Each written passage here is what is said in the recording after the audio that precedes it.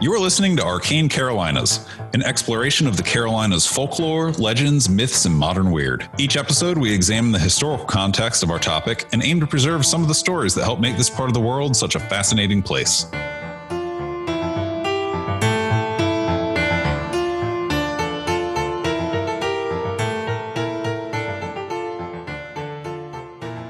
Hello? Welcome, I think. Definitely welcome. Maybe? No, I'm hello and welcome to another Arcane Carolinas. I'm your co-host, Charlie Shaw. I am your other co-host, multi-award winning novelist Michael G. Williams. Charlie Mushaw. Not feeling social today.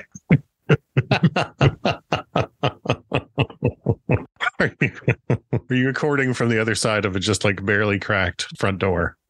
Right. Well, I feel like what we just talked about before you hit start on the recording definitely played into that mindset of like, hello? Do I wanna open this?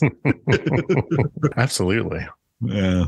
Anyway, hello and welcome to Arcane Carolinas. Quick note before we get started. Our 100th episode will be this fall, 2023, in the spooky season, and we would love to have you be a part of it. You can leave us a voicemail. You can talk about what your favorite legend is. You can talk about just saying hi, whatever you want. We really do want this to be a community, and we want to give people a place to share. Don't say anything you wouldn't say to your mom. And please don't use a last name unless you really, really want to. For privacy, understand we have a broad audience and, you know, kids do listen to this show, so don't go too wild. That number is 919-444-2110. Again, if you'd like to be a part of our 100th episode, we'd love to have you on. Please leave a message at 919-444-2110. And if I accidentally pick up when you're trying to leave a voicemail, like definitely happened to some people, because, you know, if I'm not paying attention, the phone rings. It's like, hello. They're like, oh, I was calling to leave a voicemail. Oh, cool. How are you? We're all fine. Thank you. You know, I'll try not to do that. But, you know, if I do, please call back and leave a message. That is a difference between us. If my phone rings, I'm mad at whoever called me. Well, okay, so here's the deal. The area code, the number, the exchange, everything was perfect for it being a work call. Yeah, no, I get that. And I was like, I should probably pick this up. Hello? I was trying to leave a voicemail. Oh, well, this is Charlie, and thank you and goodbye. If I could, I would probably set my phone to automatically block any number that actually tries to voice call me ever. So that's just how I am, you know? It's true. Even when I've had to call you, like, it's very rare that we speak on the phone. Most of the time we chat on the internet or we talk on Zoom when we're doing these, or see in person. I call you. You have answered the phone when I've called you, and I know you have my number. You've still answered it. Is everything okay? I just assume if anybody actually calls me on my texting device, they must be having an emergency. It's like, yeah, man, everything's fine. I'm driving. What's up? See, it's funny because I would be the person recording from the other side of the barely cracked front door. Mm-hmm. So anyway, let's talk about a genuine hero of the United States out of Beaufort, South Carolina. Yeah, this is a Michael history deep dive, right? Yeah, it is. It's going to be really fun, though. It's such an amazing adventure story. It's so cool. And I know nothing about it, so take us on a ride. All right. I also knew nothing about it until pretty recently and was pretty shocked that I had never heard this story before. And then I realized probably why I've never heard this story before. But this story takes place in Beaufort, or starts in Beaufort, South Carolina. And I want to note, I know that Beaufort, North Carolina, and Beaufort, South Carolina are spelled the same, but they are pronounced differently. Mm-hmm. I Googled how to pronounce Beaufort, South Carolina, and a real estate website in Beaufort says to pronounce it like this. So if I'm wrong, I need somebody to tell me so that I can say it differently in the future. And correct that website. Yes, but a South Carolina real estate agent has told me via the internet that this is how it's said. We're going to start with, of course, the indigenous history of the region around Beaufort. The best known indigenous people in that immediate area of modern day Beaufort were called the Yamasee or the Yamasee. I'm not exactly sure how to pronounce their name. Couldn't find any guidance on that. Some sources refer to them as a tribe. Others refer to them as sort of a multi-nation confederation of tribes. In part, that's because they were formed out of multiple indigenous peoples who were displaced by the Spanish in other places, like modern-day Atlanta, which is a fun little Dragon Con tie-in. You just got confirmed as a guest for Dragon Con this year, right? Yeah, I'm an attending professional. You're an attending professional, so Michael will be at Dragon Con. I'll see you there. I'll see you, the listener, there if you're a listener who will be there, which mostly is me saying, hey, Gary, I'll see you in Atlanta. Yeah, I will not be there. It's possible that I'm going to try to get onto some podcasting track or multimedia track panels as well. We'll see. So there's been disagreement over what language family the Maasi was in. Some people say it was Muskogean. There's some people who say other stuff. We're not totally sure. Again, that's partly because they were formed out of multiple displaced people. As the Spanish explored the southeastern U.S., which we've talked about a bunch of times, they would attempt to convert the peoples they encountered over to Catholicism. And some of those people converted and some of those people would simply move away. And some fought back, like happened in Jawara. The Guale people of what's now the Atlanta area were one of those people who they just withdrew from the region rather than put up with the Spanish. So they merged with the Yamasee as they both sort of converged on what's now Beaufort, South Carolina. And there they formed this large multi-town nation that retained the name Yamasee or Yamasee. There's a theory that that name might mean gentle in their language, which would be really ironic because they immediately allied themselves with the English colonists in the Carolina colony, traded for English guns, and started raiding the other peoples around them and the Spanish settlers in Georgia and Florida. They were wide-ranging in their fight against the Spaniards. It was really funny to read about this because it started with, it's possible their name means gentle. The English were happy to trade with the Yamasee, but they did so via exploitative and sort of increasingly disadvantageous and exploitative terms over time. They had these really exploitative trade agreements that left the Yamasee people in debt to those English colonists. So the Yamasee formed a unified coalition of indigenous peoples and went to war against the English, forcing most English settlers at the very beginning of the 18th century elsewhere in South Carolina low country to retreat to Charleston and abandon other attempts to establish colonial outposts. The English organized an army in response and over the course of 2 years defeated the Yamasee and forced them south into Spanish territory in sort of like the coast of modern-day Georgia and northeastern Florida, where they encountered smallpox thanks to the Spaniards, and that more or less wiped them out. So the remainder of the Yamasee people merged with the Seminole people to survive, and that's a pattern that we've talked about happening many times in many places in the Southeast. So those were the native inhabitants of Beaufort, South Carolina, however. But the person that we're going to talk about for the bulk of this episode is a guy named Robert Smalls. Wee little Robert. Well, it's funny because he was actually very tall, especially for the time. Oh, man. Just call him Shorty. Right. I always love that when somebody that is very tall is called Shorty, or you call somebody a smaller statue Stretch or something like that. I don't know. I like it. As long as they're okay with it. Yeah, that's the thing. If it comes from a kind place, I knew a guy that was shorter than me that would always call me Shorty. Okay, there you go. And I liked it. It made me laugh. In one of the Halloween movies in the Revival trilogy, there's a couple who are both named John, and the taller one is Little John, and the less tall one is Big John. And I really like that a lot. So Robert Smalls was born on April 5th, 1839 in Beaufort, South Carolina. His mother was an enslaved woman named Lydia Polite, and she was Gullah. We talked about the Gullah a lot in the Boo Hags and Boo Daddies episode last fall. I can't not laugh at Boo Daddies with the giant head, and it's too good. What a great legend. Lydia taught Smalls to speak Gullah and about Gullah culture, in addition to him learning English as a child. Lydia was an enslaved woman living in a cabin behind the home of her enslaver, a plantation owner named John McKee. Robert Smalls' father was known to be a white man in that household, but it has never been determined, or it was never written down, or whatever, whether that was John McKee, whether that was his son Henry, or whether it was the man that they hired to manage their plantation. But it's worth noting that the man they hired to manage their plantation was named Patrick Smalls. So there's some indication there. Wee Patrick. But it's also possible that one of the McKee men fathered Robert Smalls, but they could not allow him to have their name at the time. So Robert Smalls was also born enslaved by virtue of being born to an enslaved mother.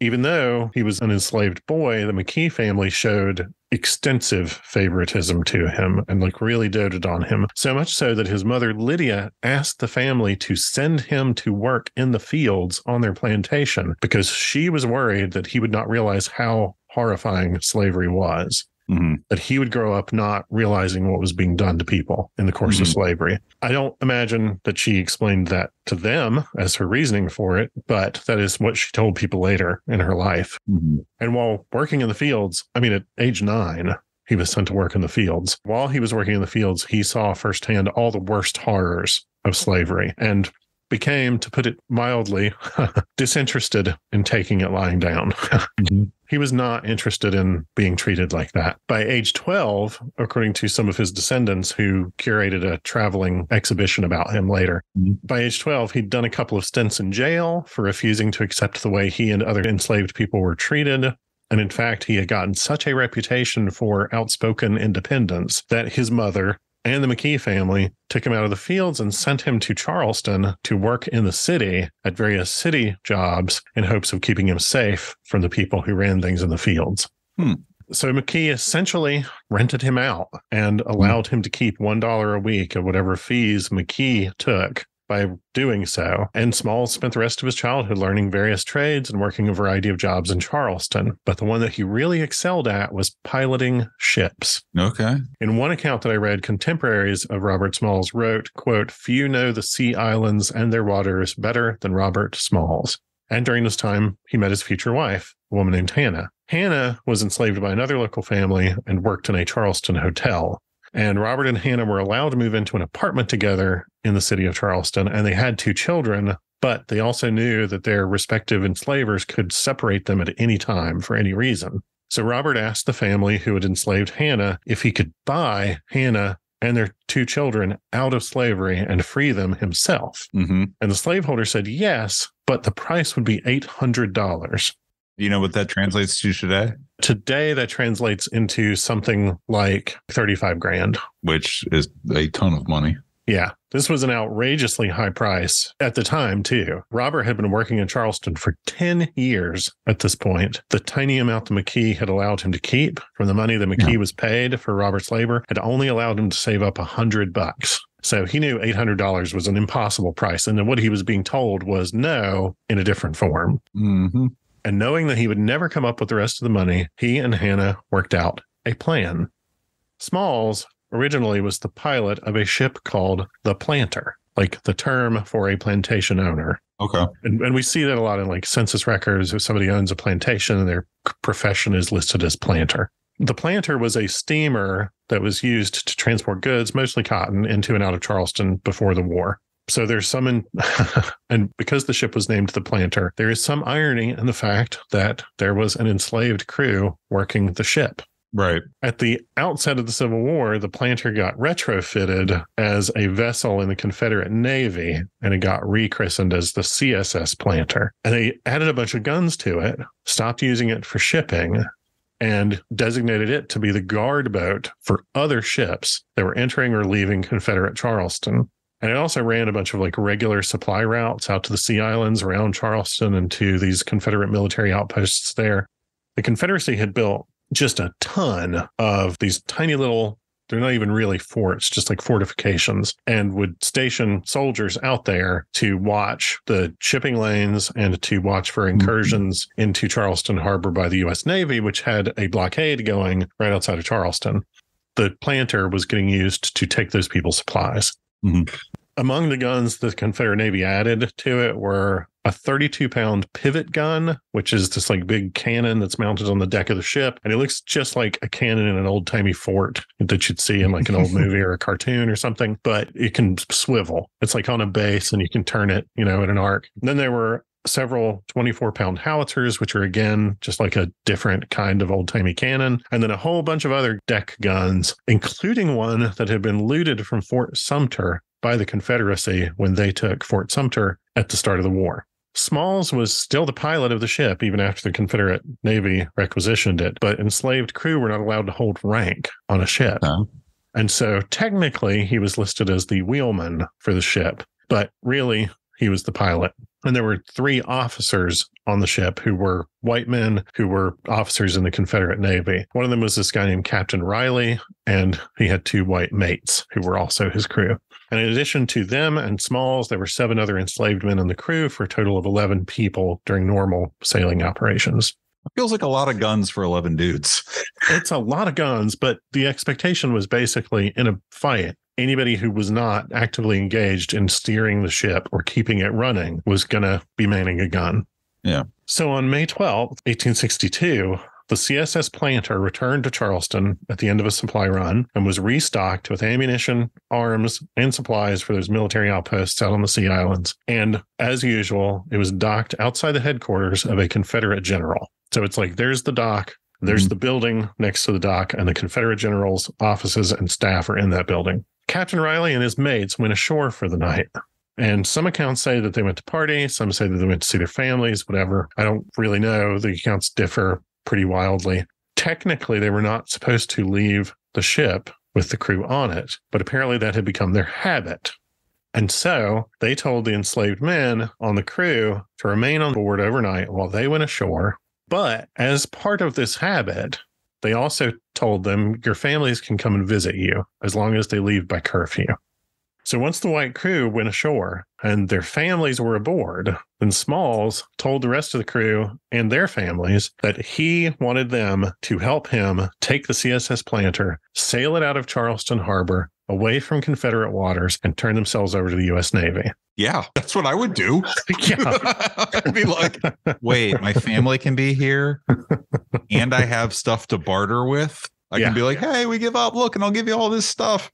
Like, yeah. So Robert also told them that there was no turning back once they left dock. That he did not. There would be no surrendering to the Confederacy. There would be no giving up the ship. He made it really clear to them: we have a whole bunch of guns. We have a whole bunch of ammunition. We will use these guns and this ammunition to shoot our way out of here if we have to. And if they're going to take us, we will sink the ship and we'll all die. Mm-hmm. And that's just going to be okay. Like, we're making the choice right now. This is our last day as enslaved people, no matter what happens. A bunch of the crew did not know that he had planned that for this evening. So there was a lot of debate internally about, like, how dangerous is this? Yeah, you kind of got to hold that close. You don't really leak that ahead of time. Yeah. And their families had absolutely no idea that they were being asked to right then leave. Mm-hmm. 2 of the 7 other members of the crew said, nope, this is too dangerous. We can't do it. And they left and went ashore. Mm-hmm. Their families also declined to participate, and they all went back ashore also. But the other 5 crew and Robert Smalls and their families said, yes, we are on board. We're doing this. We're going to go with this plan. Let's do it right now. We are on board, literally and figuratively. Exactly. So at 2 a.m. on the 13th, the remaining crew, with Robert as their new captain, started preparing the ship to sail, which this was a steamer. That's not exactly a fast process, you know? So there was this, like, really tense period of time where the ship would clearly be preparing to leave at a time when it was not supposed to be leaving. Right. And they also returned their families to shore so that the Confederates would see their families leave at curfew. Mm-hmm. And then once the boiler was up, he ordered the remaining crew to hoist the flags of South Carolina and the Confederacy, and they sailed away from the dock. I'm just imagining. So I'm picturing, like, you know, a port or a harbor, and the 3 officers have gone into town and they're, you know, like, getting their dinner or whatever at the bar or restaurant that they can see, like, is the boat moving? No. It's just guys are playing tricks on you. No, it's the sunset, the way the sun is setting and the waves, and no, it's fine. It's not moving. Wait, no, I'm pretty sure that's moving. The flags just went up. I think that's probably part of why it happened at 2 a.m. Right. But you're not wrong. Right. There were a lot of people who noticed this happening and noticed that it was unusual. Okay. There were some very, how should I phrase it, strenuously written letters that went around after all this. So, it's a ghost ship. It's driving itself. Right. Yeah, call the Confederate Scooby-Doo gang. There's not supposed to be anybody on there. How's it doing it? Indeed. By total coincidence, Smalls was the same build and the same height as Captain Riley. And in fact, he looked so much like him in stature that people used to joke that he could take his place on deck if he ever needed to. Here you go.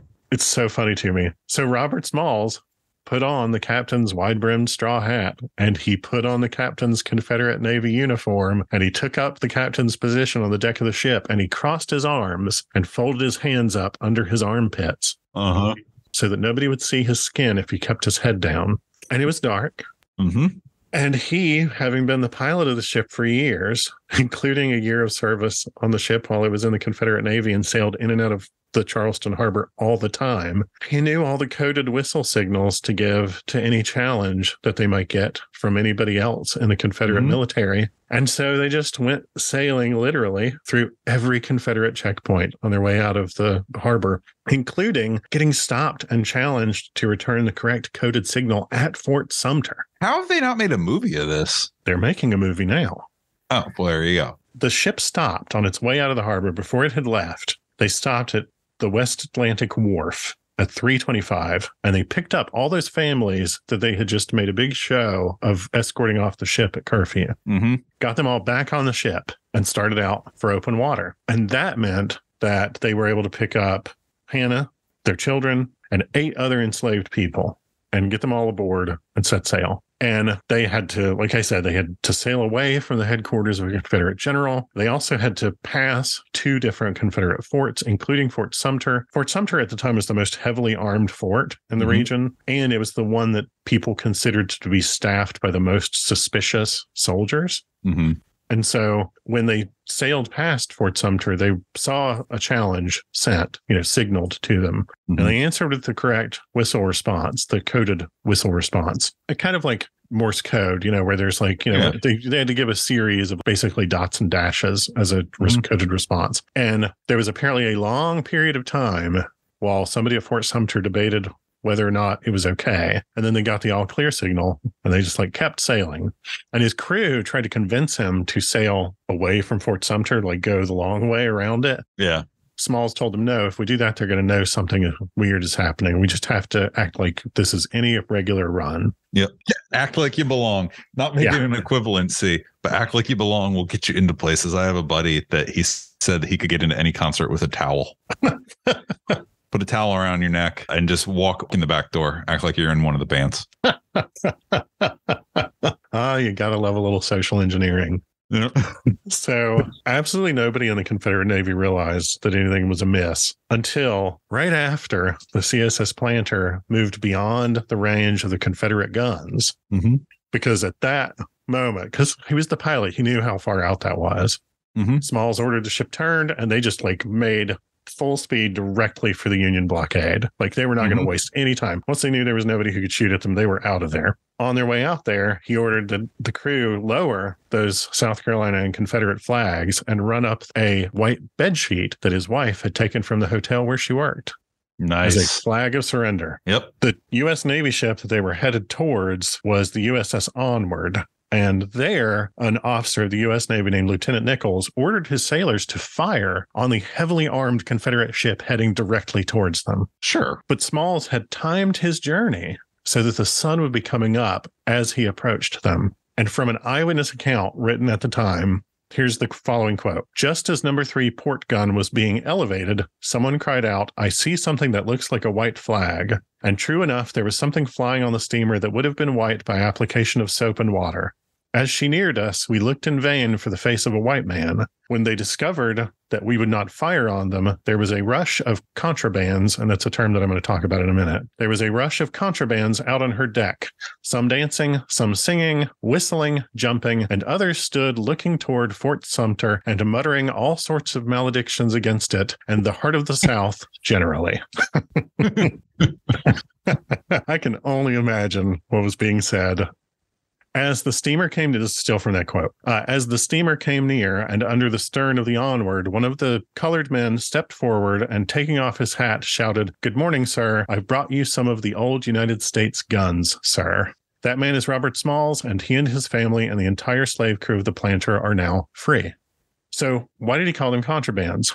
We all know the term contraband as a reference to smuggled goods. Right. And it already had that usage at the time of the Civil War. But during the Civil War, it came to be used by the U.S. military in a very specific way. Fort Monroe in Hampton Roads, Virginia was this U.S. Army fort. And one of its claims to fame through the Civil War was that it was like right next to Richmond, the capital of the Confederacy, but it never fell to the Union. It remained in Union hands the entire time. It was across a harbor from a Confederate fort that was built specifically to attack and take Fort Monroe. It never managed to be taken, though. And almost immediately after the start of the Civil War, like May of 1861, 3 enslaved men named Frank Baker, Shepard Mallory, and James Townsend, who had been forced to help build that fort, sailed across the harbor under cover of darkness to Fort Monroe and turned themselves over to the U.S. Army in hopes of being freed. And the commander of Fort Monroe was this guy named Major General Benjamin Butler. He granted their request and refused to return them to the Confederate Army, who requested them back. As of 1850, with the Fugitive Slave Act, people who had enslaved persons could request that those persons be returned to enslavement with them if they escaped or were otherwise relocated away from their enslavers. And that included enslaved people who wound up in custody of the U.S. federal government via whatever means. So at the time of Baker's and Mallory's and Townsend's escape, technically the law said that the U.S. Army should hand them back over. But Major General Butler had been an attorney before he became a military officer. And he said, well, Virginia says it isn't part of the United States anymore. Right. I'm like, how does that rule still apply? Right. So the Fugitive Slave Act of 1850 doesn't apply to it or its citizens anymore. And thus, we at Fort Monroe are under no obligation to return former slaves. And that actually really bothered Lincoln because he realized that Butler's legal argument rested on Virginia no longer being part of the United States. And Lincoln was trying to prosecute a war on the basis that it was impossible for them to leave it. Oh, yeah. And so he was worried that this like set a legal precedent that the Confederacy could later use to its advantage in some way. What a funny, I mean, I get it, like from the legal thing, but what an interesting thing to be hung up on.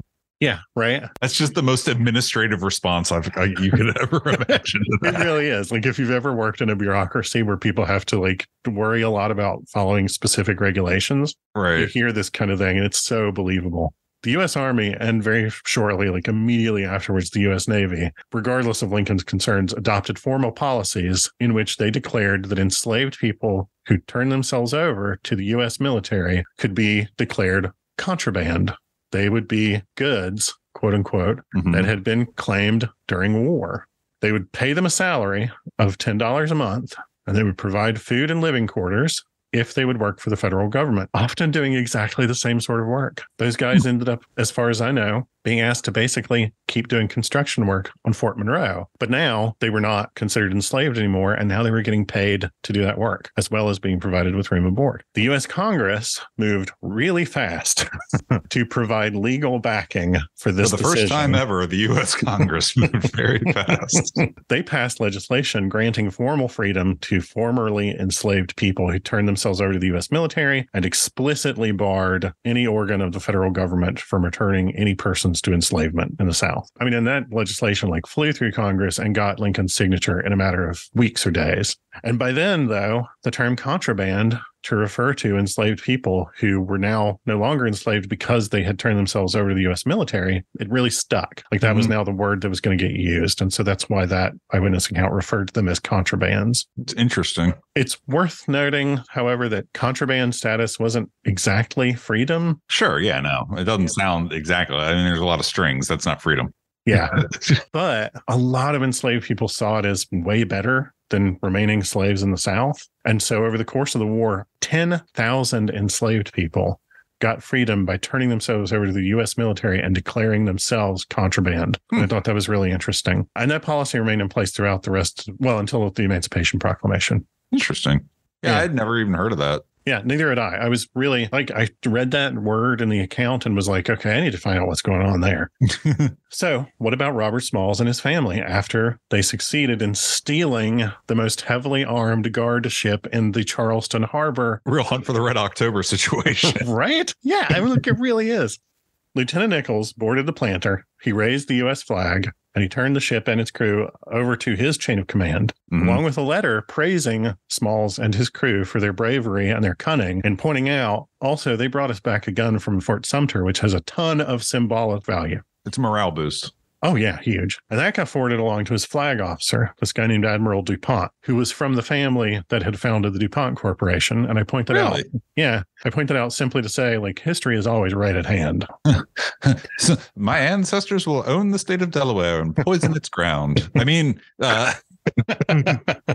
and maybe a chunk of Transylvania County, North Carolina also. Yeah. DuPont sent the Navy secretary the captured flags from the planter and another letter praising Smalls and his crew and saying these people have committed an extraordinary act and they deserve recognition. And then while he waited to hear what the U.S. Navy would say about it, he and his staff personally took care of Robert Smalls, his family, and everybody else from the crew. Sure. In part because something else they had brought them, in addition to the flags and the guns, was a Confederate code book for all those whistle signals. Ooh, nice. Yes. He also had information about the Confederate Army positions. He was able to tell them that the Confederacy had to withdraw a lot of its troops from Charleston and send them to Tennessee and Virginia to fight battles there, and that meant there were actually only a few thousand soldiers in the entire Charleston region, and they had abandoned a bunch of those fortifications out on the Sea Islands that he was the pilot for the ship that took their supplies. He was able to tell them troop positions, patrols, the times of patrols, the code book for Charleston Harbor, and at one point, the planter had been used to lay mines in Charleston Harbor and around it, and he was able to tell them where all those mines were also. So he was this massive font of intelligence to benefit the U.S. Navy. And as a result of that intelligence, they were able to start retaking Confederate military positions on the islands around Charleston a week later and held those sea islands as a base of operations for the rest of the war. We did, gosh, was it, I can't remember if it was a Patreon thing or not. The Folly Island treasure, which has ties to the Civil War. Oh, I don't remember now either. But it was like an island was about to get taken. One of the sea islands was about to get taken. So like treasure got buried. Anyway, the connective tissue here is crazy. Yeah. So within a week, the U.S. Navy is acting on this intelligence and retaking positions that they held for literally years. 2.5 weeks later, May 30th of 1862, the U.S. Congress passed what's called a private bill. And that means it gets used to sort of grant special requests or provide some sort of special legal relief to an individual or maybe a corporation, specifically when whatever their circumstance is can't be dealt with under existing regulations or existing law, but everybody kind of recognizes that like something needs to happen. And this private bill commended Smalls, and it authorized the Navy to appraise the planter and then pay Smalls half of that appraised value as compensation for, quote, rescuing her from the enemies of the government. Wow, that's got to be a lot of money. Yeah, the U.S. Navy gave Smalls $1,500, and he, his family, his crew, and all of their passengers were all freed, and everybody got compensated and taken care of. Harper's Weekly picked up this story and started running illustrations of Planter and portraits of Smalls, and he was instantly this massive rock star of the Union. Sure. Everybody knew in the South that this had happened immediately. And it was just like this massive source of humiliation for the Confederacy.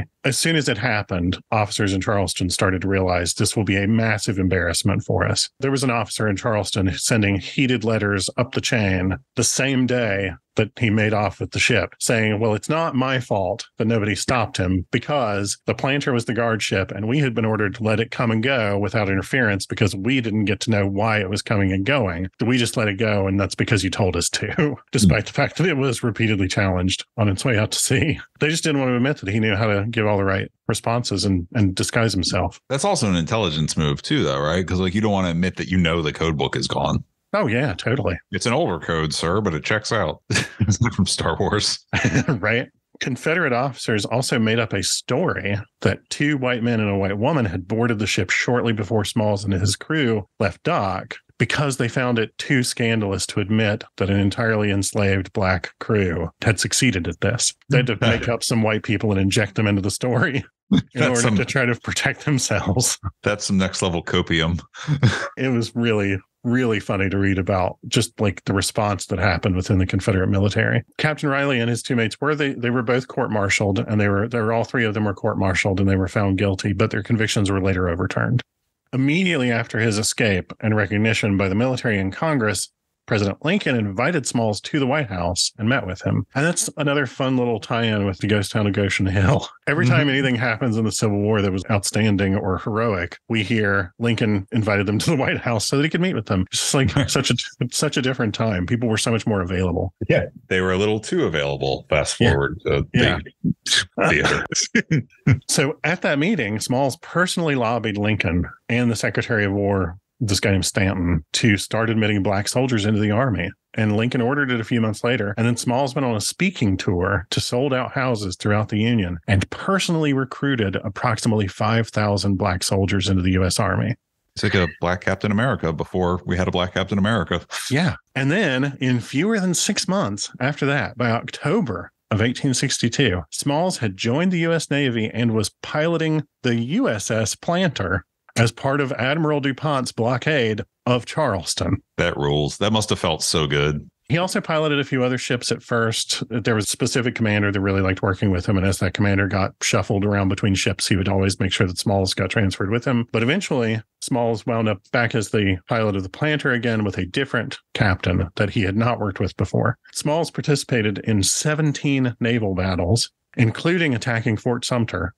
And 2 months after that, a pitched naval battle at Folly Island Creek, your Folly Island connection, where he had to assume command from that new captain because the shooting got pretty hot, as it was described in one account. And the captain went and hid in the coal bin. This U.S. Navy captain, who had been a captain in the U.S. Navy for a long time, got scared and went and hid in the coal bin because he was afraid that they were all going to get shot out on deck. And Smalls took command and managed to pilot the ship away from the fight to safety and keep it afloat and prevent it from sinking because he was worried that if they let the ship be taken or if it sank and they swam away from it, that the Confederacy would kill them on sight. Oh, they absolutely would. The Confederacy had put a $4,000 reward out for his murder personally, and he knew. Yeah. In response to that, the Navy removed the old captain, promoted Smalls to the rank of captain, and put him in command of the USS Planter for the rest of the war. And I love it. He got paid $150 a month to be the captain of the ship that he stole from the Confederacy. Pretty awesome. Yeah. There are people, if you read different accounts of this online, who say, well, technically he was never an officer. I think we all know why they say that. When the war ended in 1865, Smalls was still commanding the USS Planter, and he was part of the victory ceremonies in Charleston Harbor. He and his crew provided passage for African Americans in Charleston to attend the re-raising of the U.S. flag at Fort Sumter, for which he also was present as part of the ceremony. Man, that's a wild, wild run. He wasn't done. Go on. Like a lot of families, the McKee family had lost a lot by the end of the Civil War. The plantation owner who had originally been the slaveholder for him and his mother. Right. At the end of the war, the federal government basically said to a lot of people who had refused to pay taxes because they were in the South and they were back in the Confederacy, well, you never paid your back taxes, so we're seizing your property. And that's what happened to the McKees. The house Robert Smalls had grown up in got seized by the federal government and put up for sale. And so Smalls used 1,000 of that $1,500 that he got paid for the ship and bought the house and lived in it for the rest of his life. That's awesome. I think that's so cool. He and his wife moved his mother in. So his mother came to live with him also. And after he bought the house, McKee tried to sue him and say that it was not valid that his property had been seized by the federal government. And that case went up through the courts, all the way to the U.S. Supreme Court. I'm sure a lot of people filed that kind of suit. Yeah. In 1875, the U.S. Supreme Court ruled in Robert Smalls' favor in the case. They established a precedent by doing so that all those seizures were valid. And so a whole lot of people got to hang on to stuff that they bought at the end of the war. It was really interesting to read that part of the history. It really validated the federal government saying, no, you don't get to decide you're in the country and out of the country and in the country and whatever. Right. we still see a little bit of that today with we do. I'm going to join ISIS. Can I come back now? It kind of sucks. No, no, you get to stay over there. You can come back. We'll try you, but have fun with that. But by the time that was all settled, McKee's wife was a widow and she was very elderly. And Robert Smalls and his family invited her to come live in the house again with them. And they cared for her for the rest of her life also. That's nice. He cared for her as well as he did his own mother. And I think that's really, really wild. He is much more generous of spirit than I might have been. Then he became a politician. He served a term in the South Carolina State House from 1868 to 1870 as the representative from Beaufort County. He served in the South Carolina State Senate from 1870 to early 1875. He left the State Senate in 1875 because that was when he took office as a member of the U.S. House of Representatives. And there he served 5 terms in the U.S. House. After his terms in Congress, he was twice appointed to be the collector of customs for the port of Beaufort, which meant that he oversaw all customs enforcement and what we would today refer to as border security. Again, the irony just astounds me. I love it. Yeah. So the movie that they're making, is it specifically about the escape or is it about his entire life? No idea. Absolutely no idea. All I know is that Amazon has apparently begun a project and hired a screenwriter and a director, and they say that they have something in development to tell this story. Because I feel like it could go either way, right? Like you could make like a Hunt for Red October hyper-focused on the incident, or you could do like a full biographical film and it would still be very compelling. Yeah. And then he served in that role until 1913, and during that time remained an outspoken critic of Jim Crow laws and the revised state constitutions that had stripped many or all Black people of their political rights across the South, including in both North Carolina and South Carolina. Throughout his career, he's credited with working to improve conditions for all South Carolinians and all the people in his congressional district. For instance, he's the person who saw to it that public education became available and compulsory throughout the state for both white and Black kids. And he worked to pass a Civil Rights Act in the South Carolina state legislature in 1869. So you said there was the traveling exhibit. Mm-hmm. You might be getting to this, but are there any monuments in South Carolina?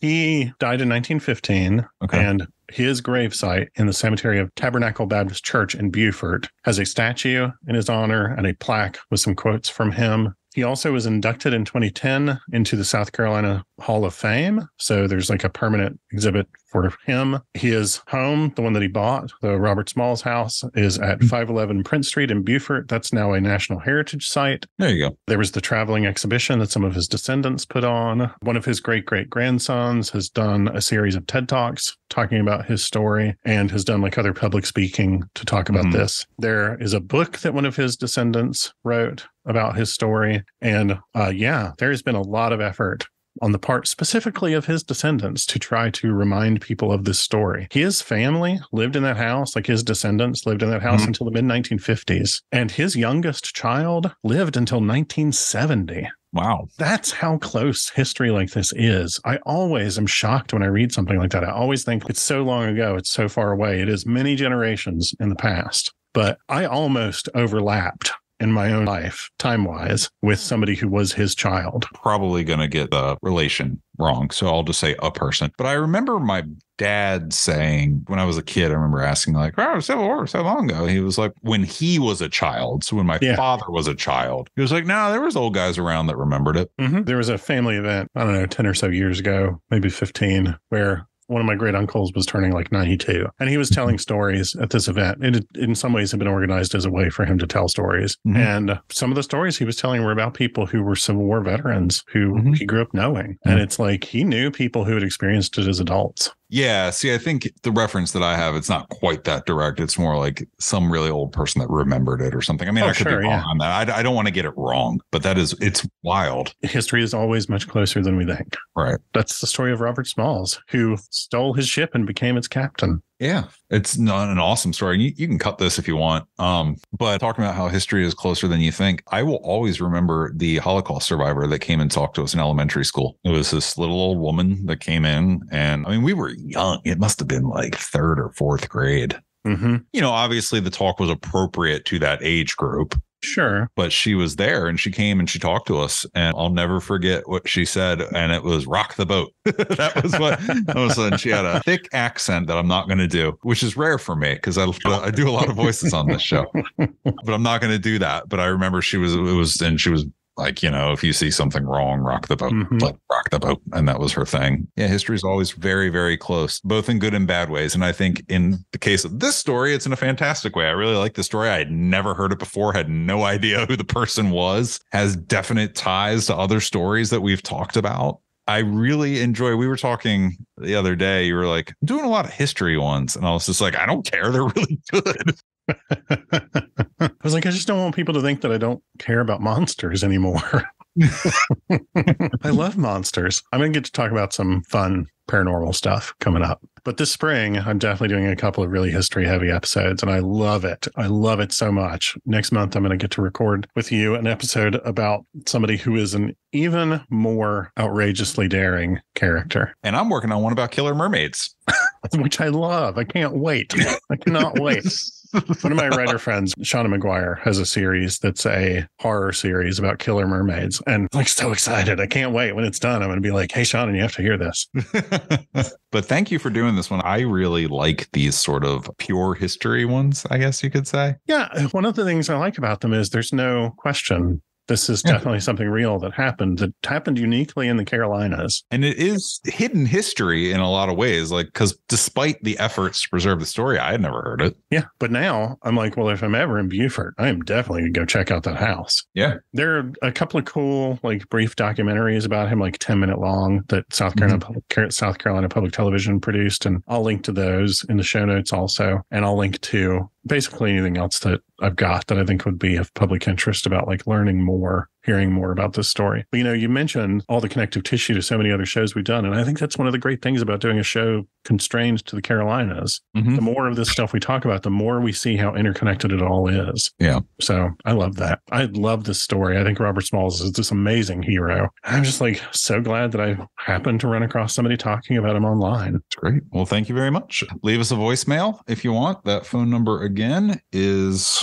Hold on. I was not prepared for that. I just started rambling. Nothing is scripted. I just was like, I'm going to talk about the voicemail. It's leave us a voicemail at 919-444-2110.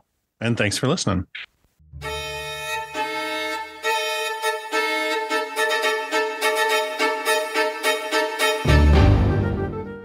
You've been listening to Arcane Carolinas. Thanks for joining us. If you liked it, give us a rating, leave a comment. If you didn't like it, send us an email and tell us why. If you're not wrong, we'll try to fix it. And if you're interested in award-winning speculative fiction, including science fiction, urban fantasy, and horror, find me, Michael G. Williams, at michaelgwilliamsbooks.com and check out Falstaff Books at falstaffbooks.com. If you'd like to pick up some Arcane Carolinas merch, look at behind-the-scenes info, pictures, videos, stuff like that, all the things that get cut, check out arcanecarolinas.com, where you can get access to our Patreon, our Facebook, our Twitter, our Instagram, all that in one place, including the merch store. Buy a shirt. Clothe your body. Drape your body in our wares.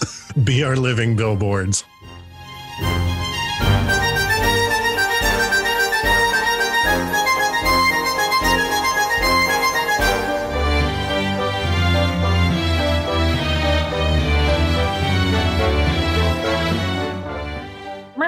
Ma, ma, ma, ma, ma, ma, ma, ma.